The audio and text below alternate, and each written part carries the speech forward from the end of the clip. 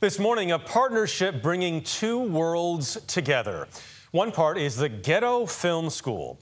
GFS started more than 20 years ago as a program that gave kids from a predominantly minority community in New York the power to tell their stories. Now GFS has a global presence with offices in Los Angeles and London. And for the last 2 years has teamed up with another group with a history of being mistreated, the Jewish community. We met a few of them in the South Bronx. First word that comes to mind when you think GFS? Opportunity. New. Community. Caring. Collaboration. I would say storytelling.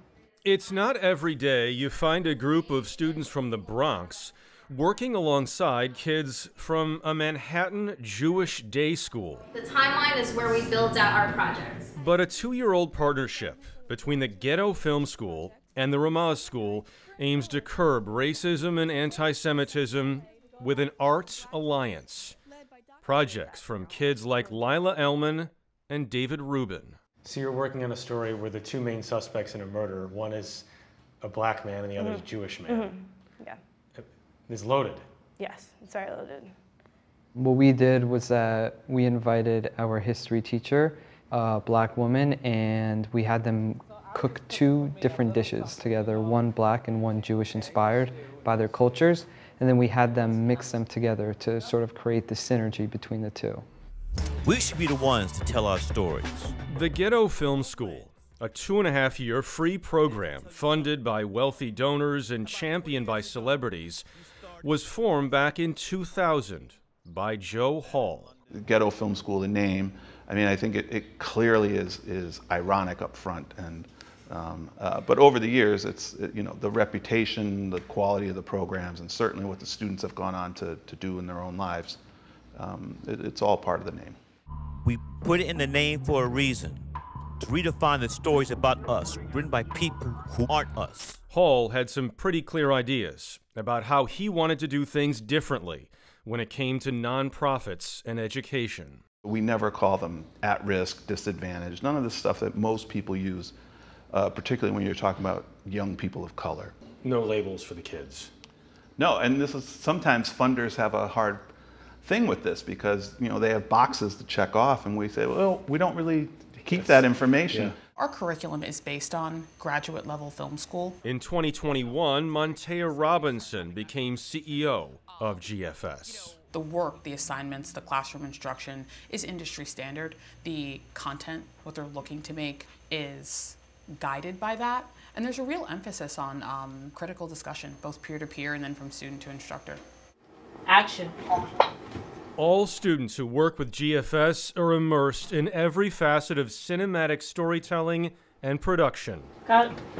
The program culminates with a short thesis project, filmed in a different foreign location every year, with real actors and professional level equipment. For our thesis project, we travel to the Dominican Republic and we make a short film essentially about the culture and inspired by the Dominican culture. I'm curious about, how can we improve the pacing of the film now? Kayla Mora just completed the final step before shooting, a table read, complete with experienced writers, directors, actors, and business leaders who offer invaluable feedback. Just seeing objects does so much, and I think you don't want to hold the audience's hand. Jared Ray went to Shanghai for his thesis in 2011 and now works in the film industry. That was an amazing experience, definitely one that, opened my world. Being from the Bronx, being forced to write a story where I'm not from and trying to adapt to that kind of storytelling, it was definitely challenging, but it was super humbling and rewarding to be able to tell that kind of story.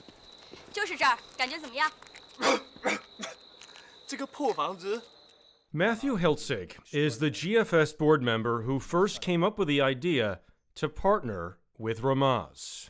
As much as we focus on the education of our kids, it's incomplete if we're not getting them out of their comfort zone and their bubble for them to appreciate that this country is about us. It's not just about the Jewish community. It's about all the other folks who live around us. For those of you in Ramaz or graduates, how much time had you spent in the South Bronx before this? I really don't. I feel like not so much. Queens kid. Yeah. I don't think at all. I went to the Bronx Zoo a few times, but that's it. Same here. Probably went to the Bronx Zoo when I was younger, but yeah. Everybody's talked about community, and that's one thing that sort of has resonated for me. You're a student, but then like you stay involved in the program. Yeah. So many people do for decades. Yes. Right. Yes. Right? Yeah.